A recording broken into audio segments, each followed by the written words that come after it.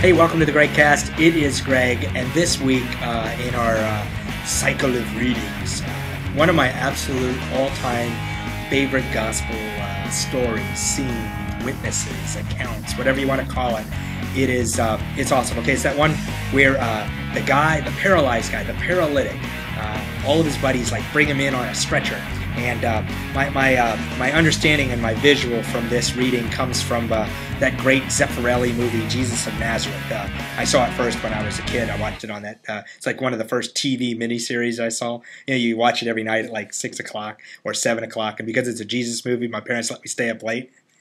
It was awesome. It went on forever. If you've ever seen the movie, it's like 20 hours long. Anyway, so this is the part, and this is kind of how I remember it because of the movie. So the guys are they've all gone over to Peter's house. Now, Peter, of course, remember, it's the beginning of his ministry, so he's kind of already said, well, okay, I'll go fish for people. That sounds awesome. And so Jesus is like, awesome, thanks. We're going to use your house because I have a lot of people I want to invite over. It's like, what? You can't do that. Anyway, so the crowd all swarms to Peter's house, and so he's kind of like, you know, like in those movies you're not supposed to see when the parents leave town and then the kids invite all their friends over to the party, and then all of a sudden there's too many people there and too much crazy stuff's going on and things get broken and the kid's like, oh no, my mom's gonna kill me. Well, anyway, that's what this is. So Peter's like, my wife's gonna kill me, and all these people are over his house, and Jesus is just simply going to talk. So he gives this really great speech, and everybody's crowded into the house. And in the movie, he gives the great speech.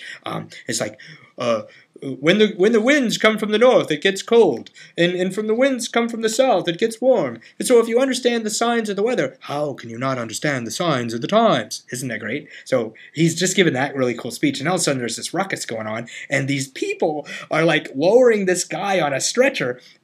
They're lowering it in the roof, like they break through Peter's little grass hut roof thing. And now in the movie, of course, the house has no roof. It's kind of interesting. Anyway, so the guy in the stretcher comes right through the roof, and he's kind of strapped to the stretcher because he's paralytic, right? So he's all kind of contorted, and he's strapped to the stretcher, and he's saying I'm paralytic. I can't move. It's because my father sinned, and now I'm paralyzed. And so anyway, so everybody's like, ooh, paralytic, get him out of here. And then Peter's like, oh my God, there's a hole in the roof. Anyway, Jesus walks up to him and says, your sins are forgiven. And everybody's like, whoa, you can't say that. He says, why is that a problem, Jesus says? I mean, which is easier, to say that this man's sins are forgiven or to have him rise up and walk home? Everybody kind of and so then in the movie, the music starts, and he says, so that you may believe the Son of Man has come. He looks at the paralytic, rise and walk. And so he gets up, and he's kind of he's all kind of paralyzed looking, and he kind of unfolds from the stretcher, and he gets up, and he's like, whoa, I can walk. And everybody's like, ooh, oh. And one guy is kind of still going, that's blasphemy. You can't do that on a Sabbath. He made the guy walk, and he's like, you can't do that. I broke the rules. Anyway, that pretty much sums up the gospel. Now, what does it all mean? Well, here's the deal. Which is easier, to say that someone's sins are forgiven or to have them rise up and walk home?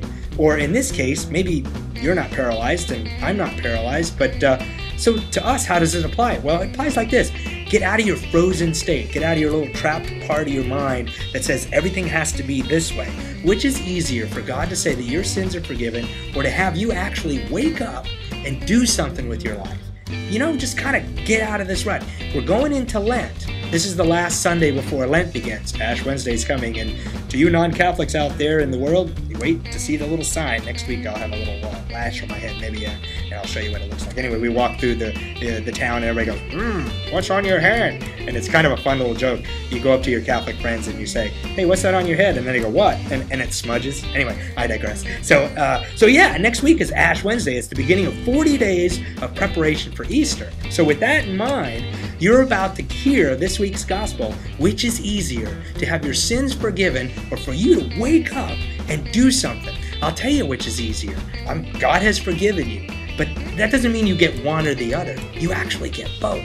When God forgives you, you need to wake up. You need to do something with your life. You need to become unfrozen so that you can get out and change the world.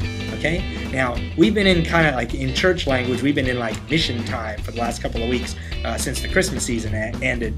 And so we're supposed to be kind of toying with this idea of how do we go out there and save the world.